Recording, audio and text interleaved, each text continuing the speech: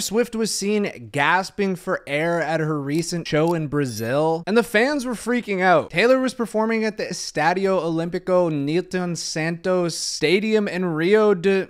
Of the sounds, and this actually reminds me of Fuck off, dude. At the Rio de Janeiro.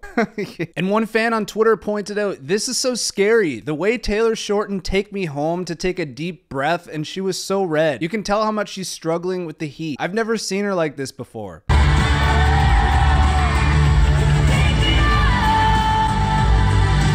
You can definitely tell that Taylor's skin is visibly red, and any moment she can, you can see her mouth wide open, taking deep breaths. And this heat wave was incredible. It was nearly 100-degree weather, which is extremely intense. But the worst part about this whole situation had to be the passing of one of Taylor's fans named Ana Clara Benavides, who passed from heat stroke right before the show kicked off. Taylor posted on Instagram saying, "I can't believe I'm writing these words, but it's with a shattered heart that I say we lost a fan earlier tonight before my show. I can't even tell you how devastated I am by this. There's very little information I have other than the fact that she was so incredibly beautiful and far too young. I'm not going to be able to speak about this from stage because I feel overwhelmed by the grief when I even try to talk about it. I want to say now I feel this loss deeply, and my broken heart goes out to her family and friends. This is the last thing I ever thought would happen when we decided to bring this tour to Brazil. It's really upsetting to see somebody just going to a show, wanting to enjoy some entertainment, and then not coming back home to her family. It's one of those situations where people think the show must go on,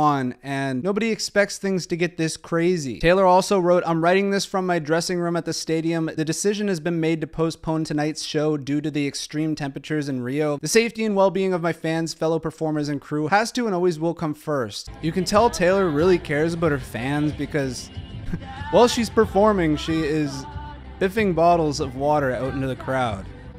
That's how serious things got.